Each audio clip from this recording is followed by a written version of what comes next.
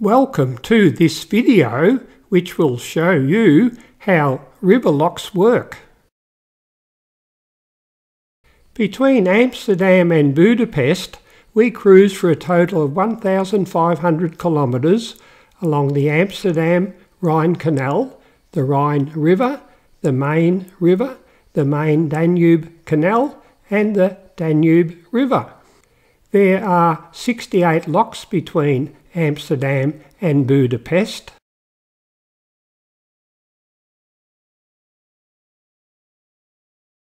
The ship captain has to wait to be informed when the lock water level is the same as in his river.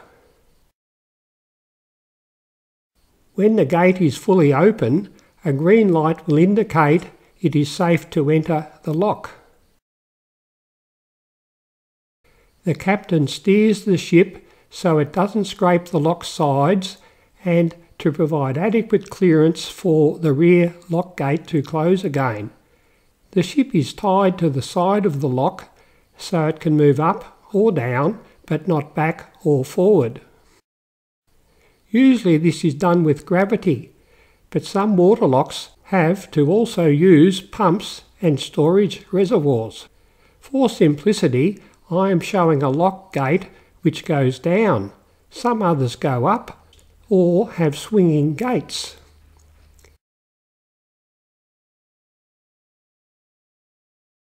This procedure is reversed if cruising downstream.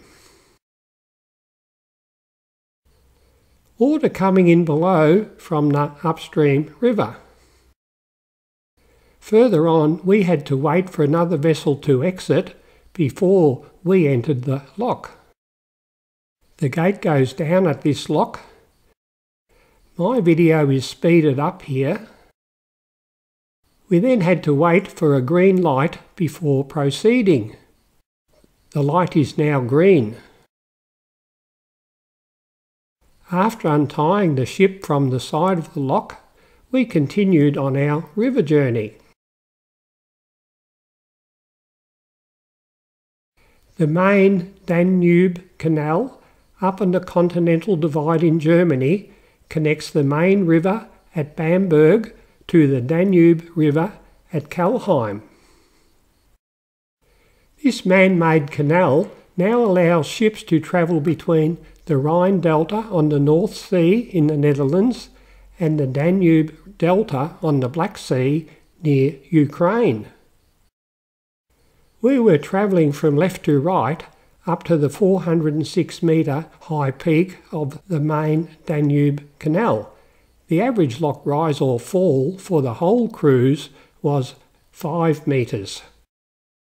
The river length of the main Danube Canal between Bamberg and Kelheim is 171 kilometres.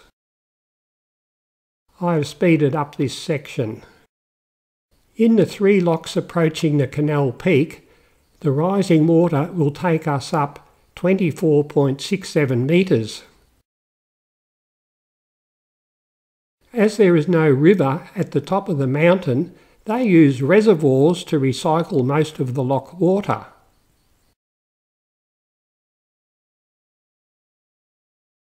This is one of the huge reservoirs used to provide extra water for efficient operation of the 3 locks requiring a 24 metre rise or fall in water level.